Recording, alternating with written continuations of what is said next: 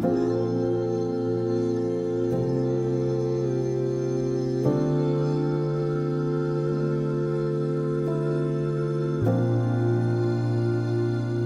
core or essential of the Buddhism, Buddha's the essential teaching. Buddha's essential teaching. Essential teaching.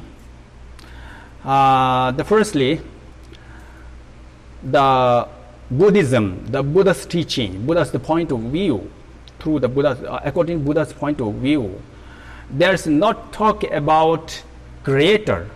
This is a different religions. Okay, most of your religions, I think, because believe in creator, right? It's a creator, God, creator. Yeah, I know that. Yeah, but the Buddha's teaching, Buddhism, there's not really talking about external creator, creator of the universe or creator of everything, or even human beings or sentient beings. This is very much different. This is what this is very the crucial point. So you should note this. This is very much different religions between this is different. Then, so Buddha's teaching talking about is more the inner side, inner. It's the the mindset, inner. So then how we rebirth or how we become everything, how become like this, how come like this. So this is talking about karma. Karma is Sanskrit word. So karma is right. I think most of you now is karma. This word is very, very famous. Even non-Buddhists they use many places. Maybe you heard. I think all of you heard this word. Karma is actually Sanskrit. So karma means activity. It means act. Actually, like this. But act can be different. It's from normally we say act means from the body, but also can be a speech or from speech, from mental. So this activity, okay, from the mental activities, then oral activities, then the body. So these three, there's mainly three karmas, okay, from body, speech, mind. This is very important. So then karma is actually the activity, but activity is depend on what? This is dependent on the cause and effect. Cause and effect. This is very, very even non-Buddhist, non-believer, the creator, non-Buddhist, even the free thinker, also every day, using cause and effect. Every day we are alive. Stay our life is with the cause and effect. If there is no cause, there never ever you cannot expect. There's an impossible happen to any result. But all the result, or it's big or small, tiny result, whatever, it really depends on cause. Yeah.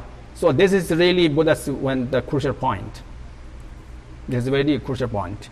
So cause and effect. And then after cause and effect, with this, another point, the Buddha what talk about? Well, this is so interdependent origination. Interdependent origination. So this is very also the second is really the crucial point. Because cause and effect, the result is always depends to something. It is the cause. If there is no cause, of course, never ever happen result. Never ever come result. So this is interdependent. That's why interdependent origination is really happen, depends. It's depend is very, if you thinking the logical way, so interdependent originate, it's very important. This is very, even this is really thinking about just in the ordinary society, not in the really religion. Interdependent whatever happened is really depend on something. This is really our daily life also happen like this. For example, just very small the example. So like a size or like the big or small, it also depends each other. We just call, this is the big, so that means because there's smaller than this. If there never ever happened smaller than this, then you never ever recognize what is the big. Oh yeah, and also the like a period time is longer than shorter time. Also it depends, shorter or this time is shorter because there's a time longer than this. This is longer time, or because there's a shorter time. This is very very the logical, the logical the meaning. Okay, so the mainly the Buddha's teaching. This is a very important one.